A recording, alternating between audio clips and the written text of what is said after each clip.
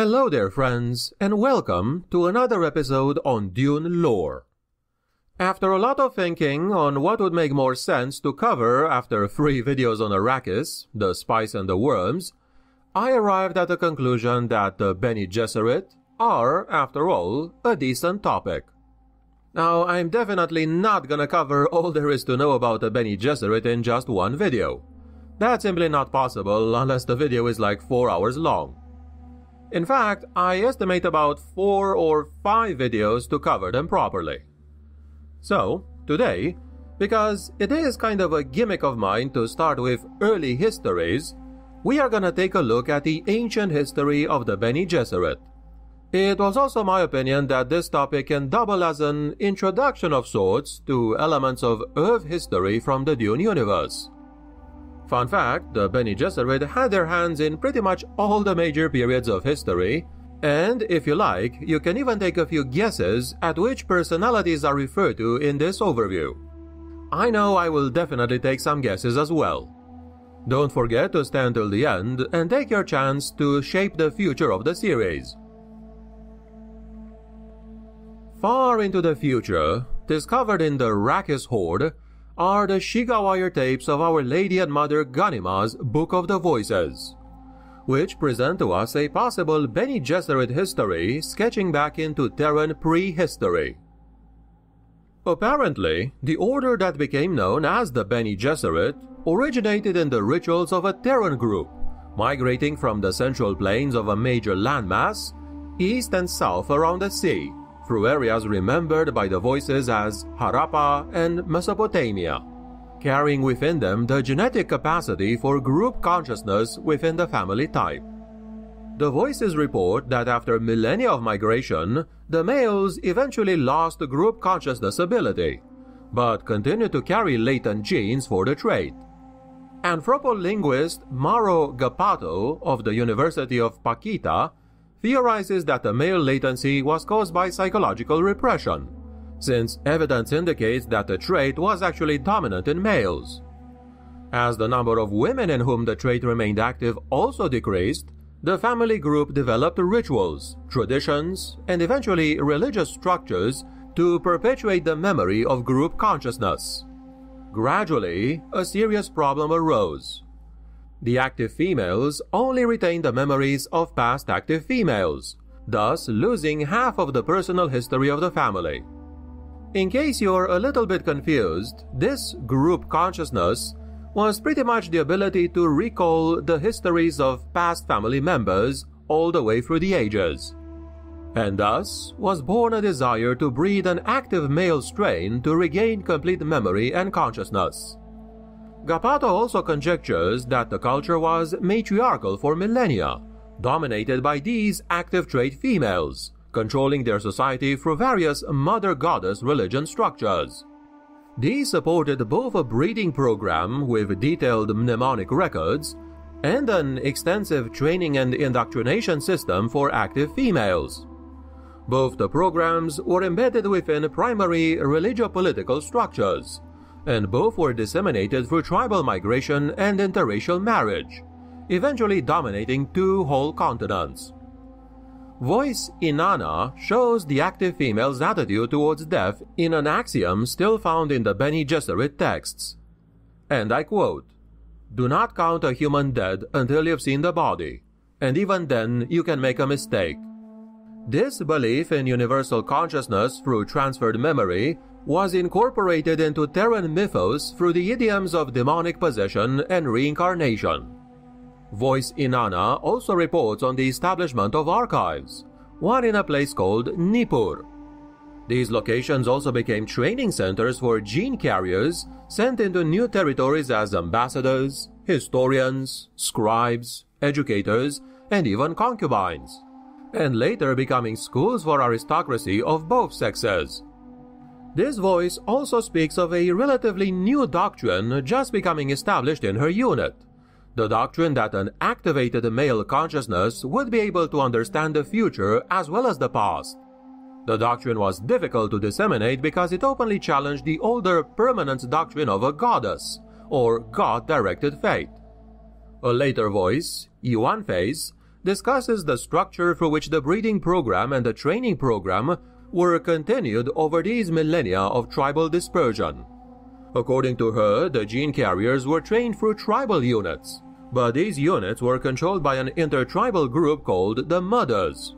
Within each tribe, the leading gene carrier was designated as the Great Mother. This mother title was hereditary, but it was only openly used in the few remaining matriarchal power structures. Within patriarchies, the mothers became a secret order, married to aristocratic leaders and usually having as their great mother the wife or mother of the tribal leader. Only some of the mothers, all of them the gene carriers, retained group consciousness, tribal memories, or maybe some limited prescience. Voice Yuan Face also gives the details of memory transference techniques used by the mothers, but the order has confiscated that portion of the records. We do retain some portion, however, in which the voice describes the ritualistic use of a male savior. In all the tribes, the mothers longingly proclaimed the savior as a superhero who would shorten the way to a release from silence or bondage via redemption, rebirth, or rejuvenation. Using a male savior accomplished two main objectives: protection for pregnant women and provision of a cultural reminder of a better past, of a history which held a different and preferable tribal consciousness. Within their own order, the mothers developed their own desire for the power gained from a savior who could understand the future. In some southern tribes, the term applied to this savior appears to have been known as Hadarak, meaning to last or be everlasting. This is a term which Gapato links to the Bene Gesserit of later days and their own term of Kwisatz Haderach. From Voice of Vangu comes the account of a near savior in her own era, a man from the northeast of the Great Sea, the result of 12 centuries of careful breeding. He conquered much of the territory surrounding the Great Sea, reuniting gene carriers which were separated for centuries. During his empire, a great library was established, staffed by southern women trained for mnemonic breeding chart retrieval. These women integrated the lost charts into their own, forming the tradition that would later become the Bene Gesserit Summa. When the empire collapsed with the death of its emperor, communication survived among a core of mothers, who continued directing the re-established breeding charts. I think we can safely say that this refers to Alexander the Great. This core of mothers was eventually directed by a unit from a northwestern territory, a unit originally outside of the coalition, but a part of a power structure that would later dominate the same geographical area. Voice Cornelia tells of what must be the prototype Bene Gesserit group. She cites the political oddity of her society, a republican form of government granting citizenship to aristocratic women, as the major reason why these gene carriers were able to organize a cohesive and lasting structure. Her group bore the name of the Bene Gesserit. But to the members of the organization, this name meant women who bear well, who strive to breed a savior, a living god, to activate the female/male consciousness of the past, the present, and the future. These women were well aware of the political power of such a person, a power that could eliminate both internal and external threats to their nation.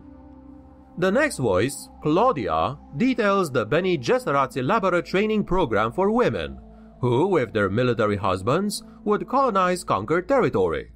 These missionaries then contacted a northern family unit, which had retained active consciousness within selected men as well as within women. Although Voice Claudia's nation enslaved the newfound unit, their bloodlines were introduced into the breeding charts. From what Voice Claudia explains of the Bene Gesserit's intricate political and educational structures, it is understandable that they would dominate the more loosely structured coalition of gene-bearers. Voice Claudia also describes the history of another potential and probable active trait male in her territory. This one declared himself a living god emperor, and from marriage to Bene Gesserit Livia, he produced several generations of active trait males. I think we can safely assume this guy was the Roman Emperor Augustus, also known as the First Emperor.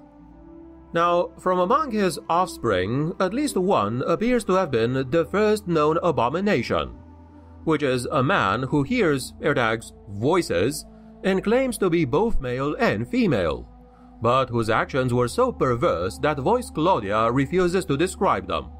She does say, however, that Bene Gesserit then prohibited certain memory transference practices and began training new procedures to safeguard active females against the possibility of possession.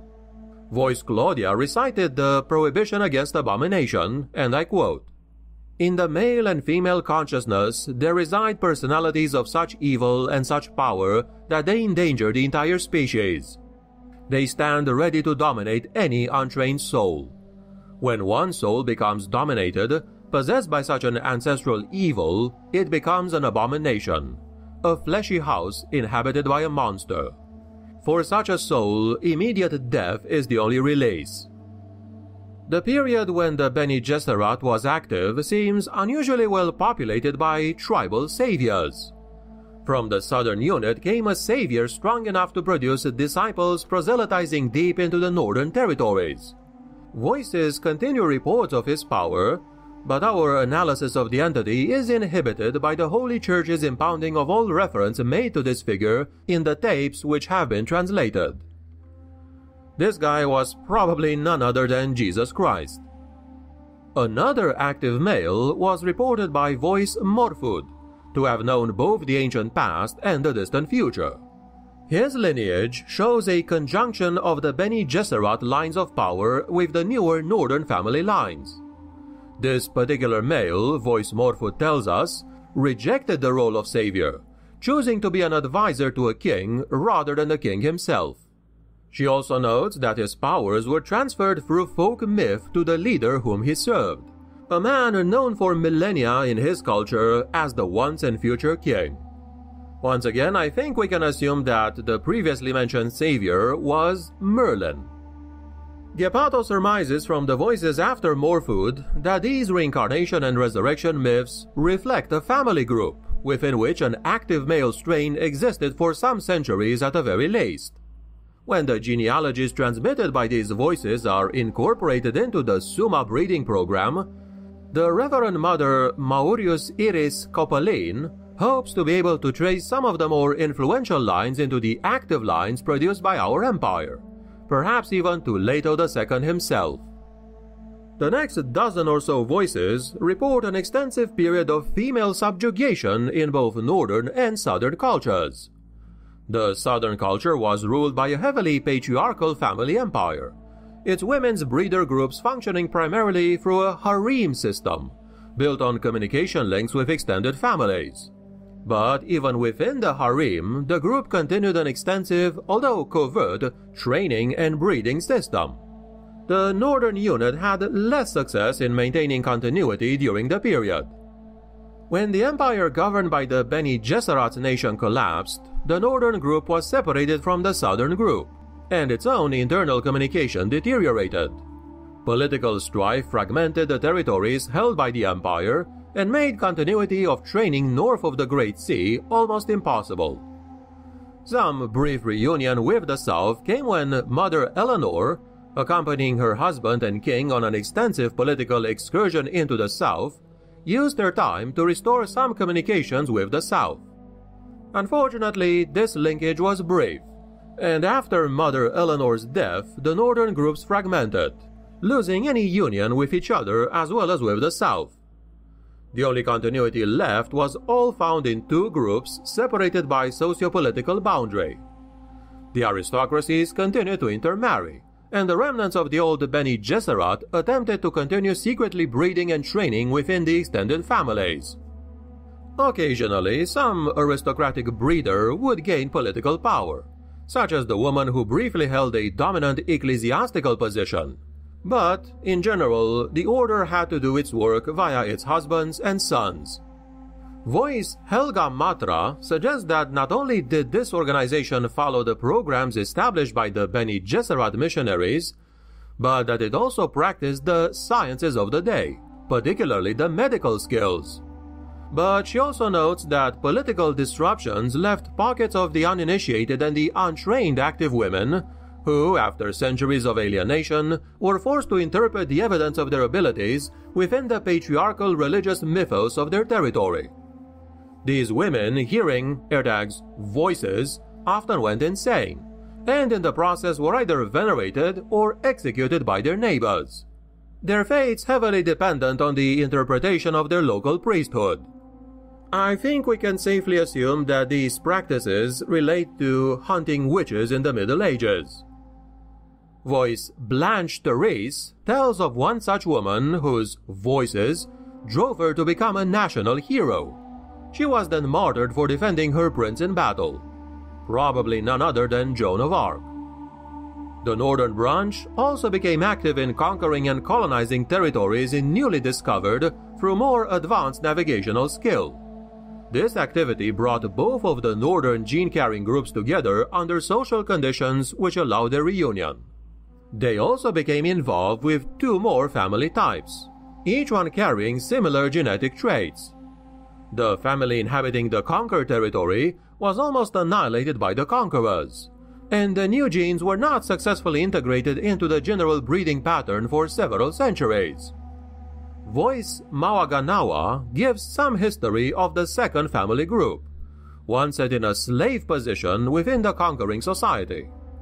She talks of the long and painful period needed to resolve hostilities between these two groups of women. The integration of the four groups not only renewed the vigor of the original breeding line, but also added genetic characteristics, which enhanced this culture's eventual technological progress. It is Voice Suzette commenting on the rejuvenation of the Bene Gesserit by breeders in the Northern Territories. Her era saw the formation of women's groups that sought openly to produce a savior. Voice Lucienne says that eventually the North gained a self-proclaimed savior, a man born out of the peasant gene carriers and educated in the ancient tradition. He also believed himself a god emperor and set about to gain an empire. His conquest reunited the northern and southern gene carriers, reopening communication through the female espionage agents he placed in the harem system. He also sought through intermarriage of the aristocracy of the north to reunite the two northern lines. From women within the harems and women within the northern Bene Gesserit was established the so-called Bene Gesserit, its mother house located in, of all places, Wallachia, an area at the junction of the northern and southern units. Wallachia, if you don't know why it's funny, is actually a region in Romania. And it was here that the southern and northern breeding records were reunited in an updated Summa. The old Bene Gesserit training programs were reactivated across the north and sent to the newly occupied territories across the Western Ocean.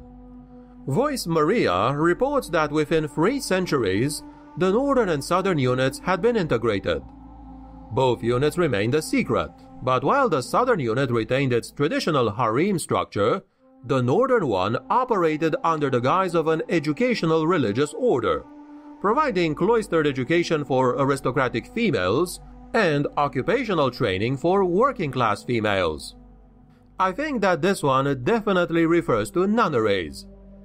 The northern culture experienced an improvement of technology, leading within less than a century to radical social revision. The mother house recognized the usefulness of technology and then trained women to gain powerful positions within the northern group, particularly in the more advanced western group. One women's group in the Western Territory became independent of the mother house, calling themselves daughters and trying to assert political claims by making their breeding charts the basis for social acceptability. They publicized their breeding charts, set standards of etiquette, bred male children for political office, and viciously attacked units of the mother organization. These ones no longer believed in group consciousness, and they bred for a purely secular savior, trying to nullify the power of any other breeding group. Within the next 2.5 centuries, the mother house had successfully excommunicated them, deprived them of public validity, and retained only the breeders who had not participated in the splinter group. For information concerning this technological era, the reports of free voices become very valuable.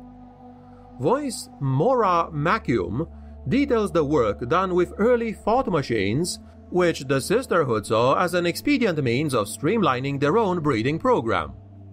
The mother house kept its own mnemonic records of the charts, into which the machine-programmed breeding charts were integrated, allowing for more complex experimental breeding patterns. Voice Sier Kaikilani describes at length the infiltration of the controllers of the thought machines by the Sisterhood. She was a chief programmer for the off-Terran exploration undertaken by a political coalition of the northern, southern, and western powers.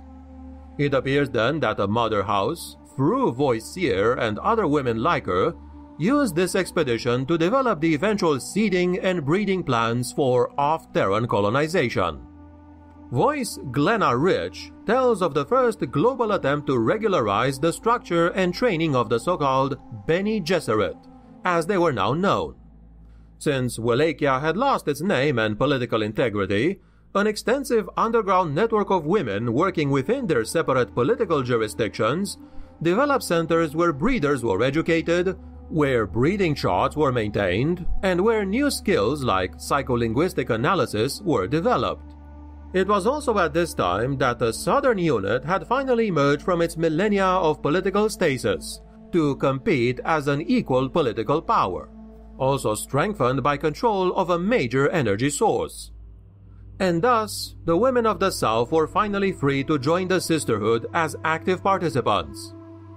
Another interesting point made by Voice Glenna concerns the process used for memory activation among the Reverend Mothers of the time. Apparently, a rapidly developing chemistry would simplify the psychological and physiological memory transference process.